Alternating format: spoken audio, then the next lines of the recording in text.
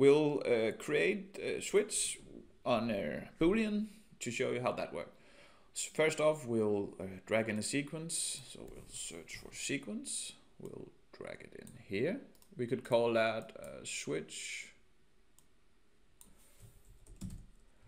Boolean, like this. Then we'll double click on it and we're ready to perform that activity. Well, what this does, we could ask the user for a word, and then we could check if that word starts with an A and return a true or false value. So we'll drag in an input dialog here. It could be, the title could be starts with a vocal. Their label could be like enter word to see if it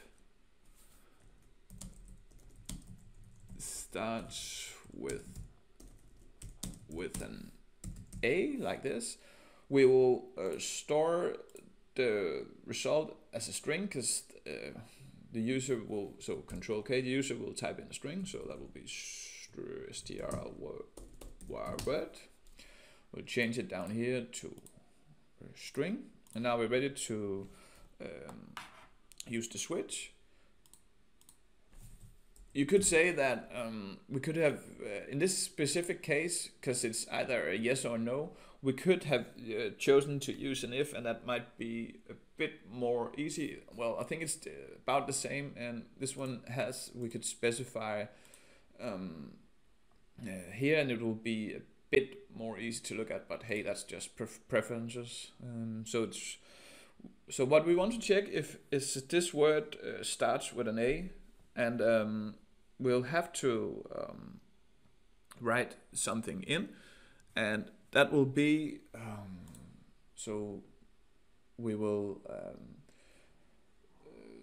type argument, that will be a Boolean, and what this does is we'll take the string word from up here, like this, and then we will use the VB command like, and we have our word should start with an A, and then we don't care what the rest is, so like this, and then we could have cases. So let's say our default is when it actually starts with an A, so we'll drag in a message box here, the word, and then this one, the user word, starts with an A, like this, and then our case could be false, because this one up here was true.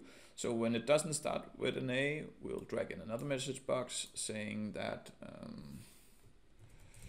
the word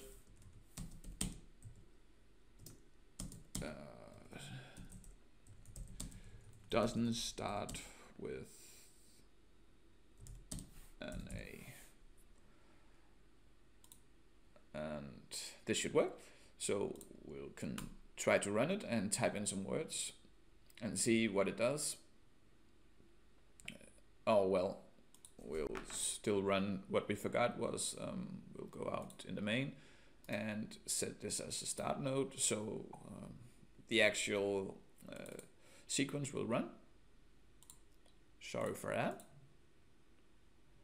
But I like these errors because that show you how to solve things, and well, this one is a common error that you forgot to run the actual workflow you're working on. So we could type in ape, that starts with an A, so that should return the true value, the default value. Yep, it does.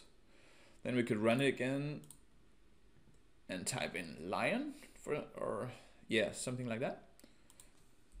Lion, and this doesn't start with an A, and it actually worked. So this was an example of a switch on a true-false Boolean thing. That's it for now. Have a good day. Bye-bye.